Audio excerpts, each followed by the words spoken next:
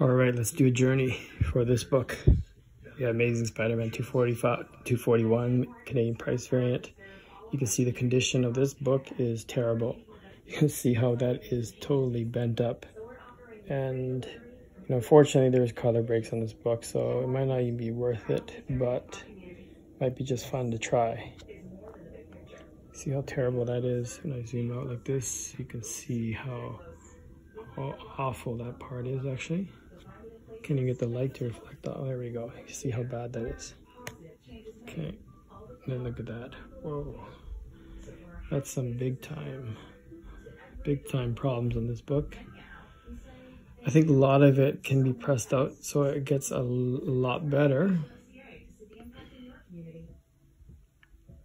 There's a nice dimple there. There were so many. Look at all that stuff going on there. Roy, look at that too. Look at all that. Look at all that. Look at that.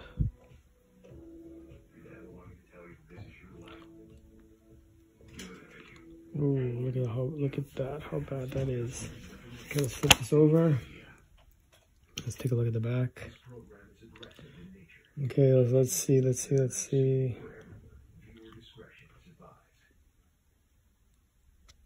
See all that there. Oh, look at that. Whoa. So this book definitely been read, handled, not stored properly.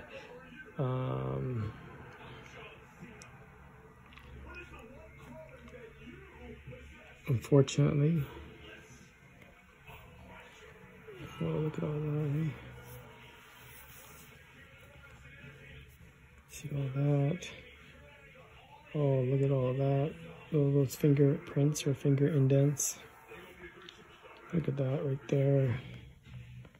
And then you can see down here is just awful. Awful. Okay, so as it is right now, it's probably like a 7 or something like that. 6, I don't know, but let's see what we can get. It came out of the pressing system. We have Amazing Spider-Man 241, the Canadian price variant.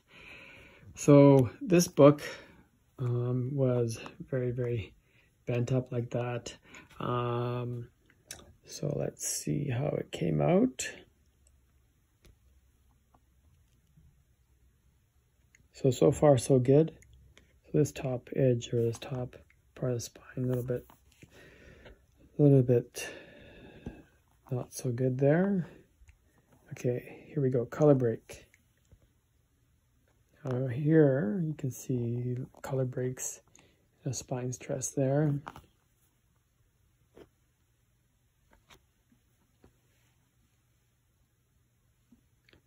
Pretty good there.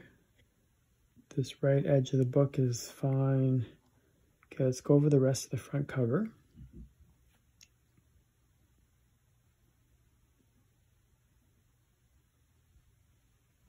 So I think the front cover is really good, except for the main part is right there. All that stuff going on there, you can see that. And then, let's flip this book over.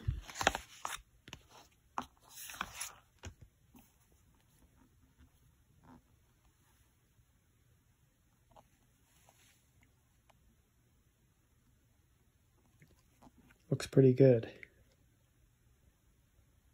Looks pretty good on the back. Sorry, I'm just trying to...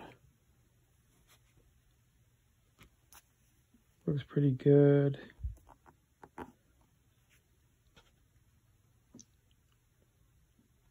Little ding there, little one there.